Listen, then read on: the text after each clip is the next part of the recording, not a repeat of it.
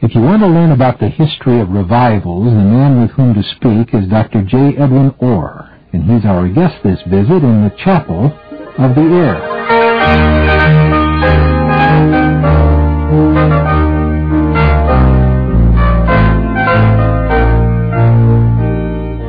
David Maines greeting you, my friend.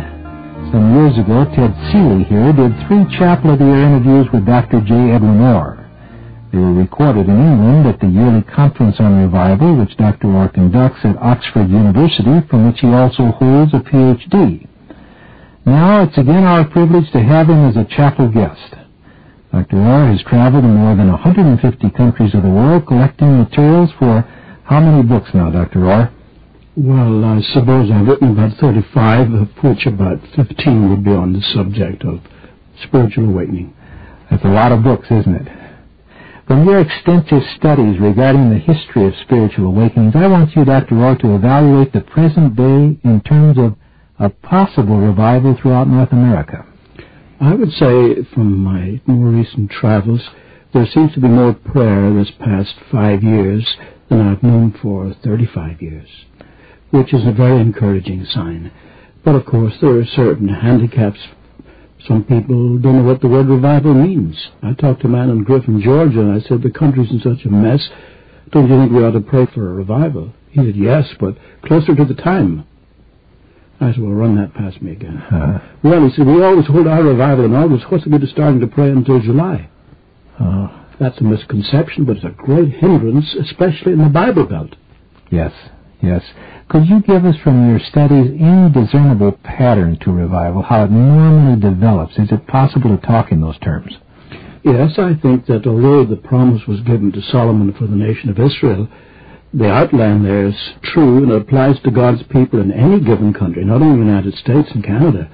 If my people called by my name shall humble themselves, that comes before prayer, a humbling, a taking of the responsibility and blame, and then pray, then seek God's face, God's plan, and so forth, and turn out from any known sin. Then God does hear from heaven and forgives our sins and heals our community. So there's, in some sense, an identifying with the problem as Christians even participating in it, and then there's a turning to the Lord in repentance. Is that what I'm understanding you saying? Yes, most decidedly. How would you say that you could name encouraging signs, then, that might begin to develop in North America that would indicate something good is on the horizon? I'll give a typical example. I've spoken 4 years running now at national conferences for the Southern Baptists. I'm an outsider, a brother, but not a Southern Baptist. But this has been an entirely new development in that great denomination. The manager of one of those great conference grounds said 10 years ago it was unthinkable to have a national conference on prayer for revival. Now, there seems to be a turning to God in Southern Baptist circles. That's typical of what's happening in the denominations. Of course, they prefer to call it awakening because they use the word revival for these efforts of evangelism. Mm-hmm. Do you see in your own ministry tears as people listen to you talk about revival? It seems like tears are so often a good sign of revival. I see a deep moving, a really deep moving, but the seed has to be sown, has to bear fruit that way. I don't think we're at a place of repentance yet. Mm-hmm. Talk about the place of prayer. You mentioned that before. Has there ever been a time of genuine revival without God's people turning to prayer? I haven't known of any. I will say this, that sometimes some people will pray for years. Evan Roberts prayed for 11 years. But then once revival begins, people catch up on the time factor. They hear of revival in a neighboring state or some neighboring community, and they quicken their prayers and sometimes experience results without having to go through the 11 years of agonizing. Mm-hmm. But somewhere somebody's paying that price, seems like. That's right. You said before that the Southern Baptists talk about awakenings as opposed to revivals. Do you ever try to come up with a different term than revival just because of maybe the bad freight the term bears? I'm trying to redeem the word. Every time I speak or lecture on the subject, I, first of all, ridicule the common American use of the term, revival every Monday, or revival every night except Monday, that type of thing. I pour scorn on that because it's a ridiculous idea. But down in the Bible Belt, they talk about real revival. I said, well, is the other unreal? And I think it is unreal to call a revival whether you're revived or not. I just was reading about Moody. Moody didn't like to be told he was conducting revival meetings unless revival occurred. But I talk about the outpouring of the Spirit. That's the point. It's not a sidestepping, it's a pre-stepping.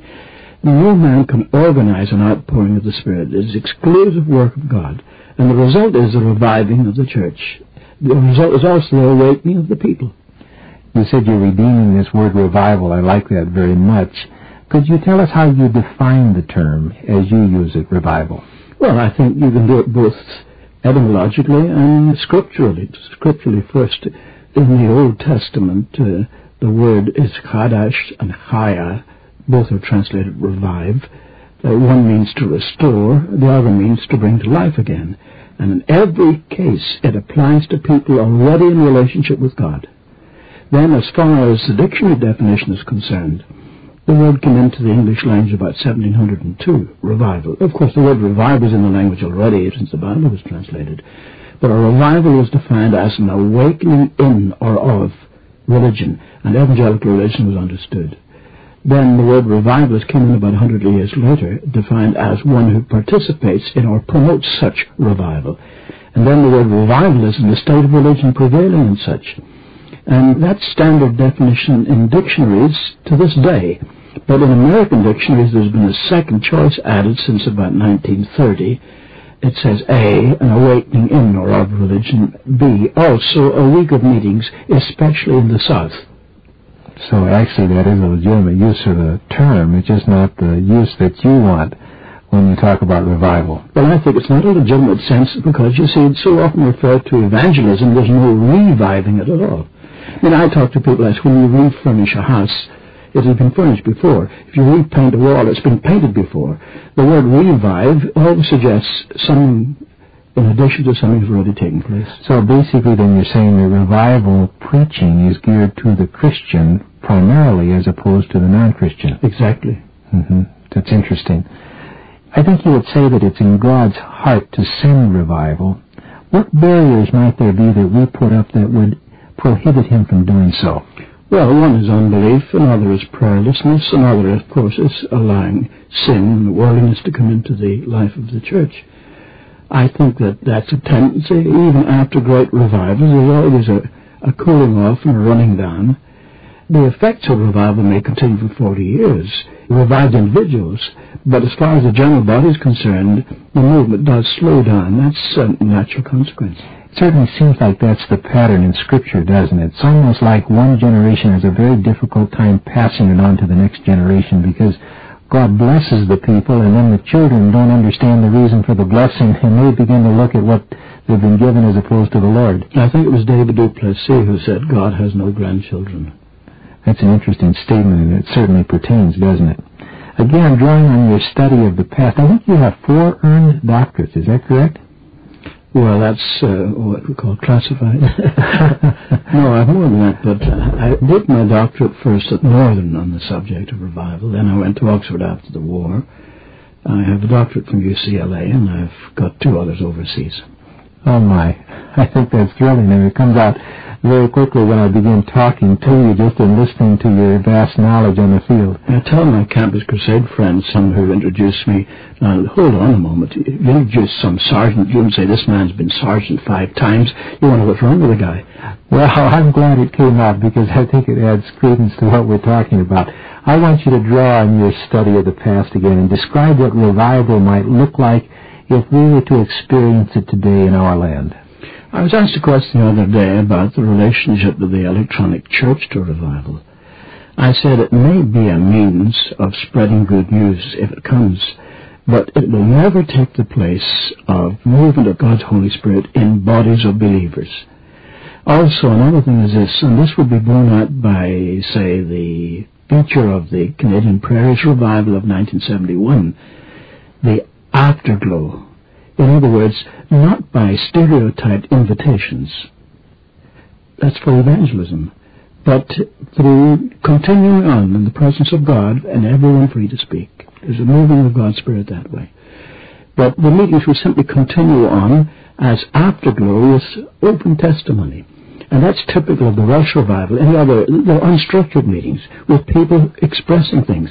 And it took me right back to the outbreak of revival in Hamilton, Ontario in 1857. There was only one message given by Walter and Phoebe Palmer, and then the body of believers took over. It became open meetings after that.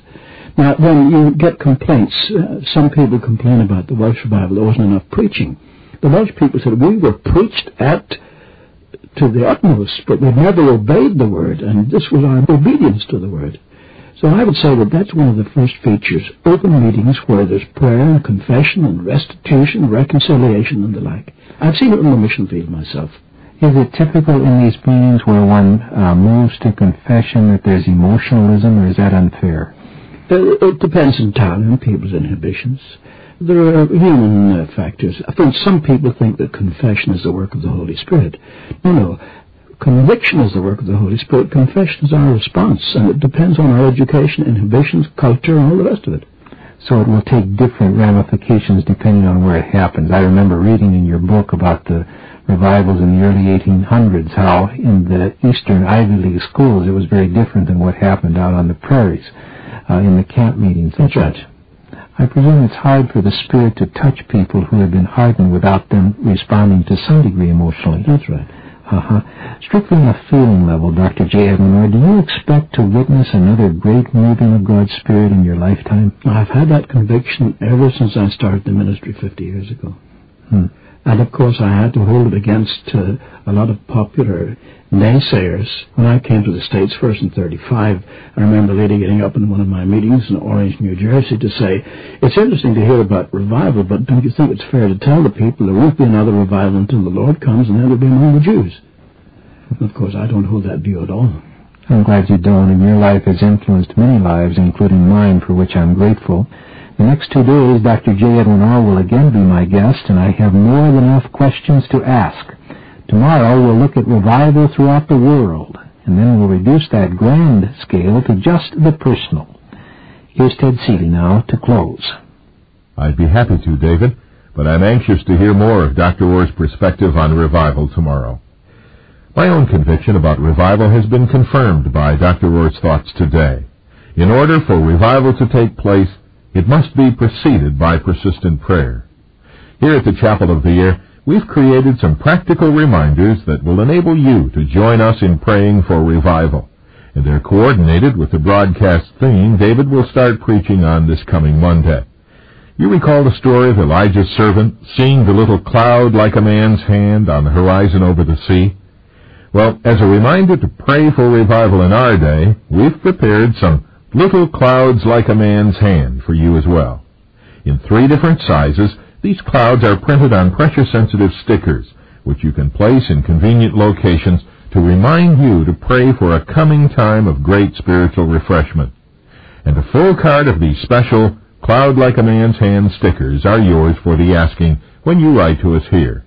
The address is the Chapel of the Air, Wheaton, Illinois, 60189. In Canada, Box 2000, Waterdown, Ontario, LOR 2HO. We view these clouds as much more than just a clever idea. I think you know that, and will join us in our prayers for revival.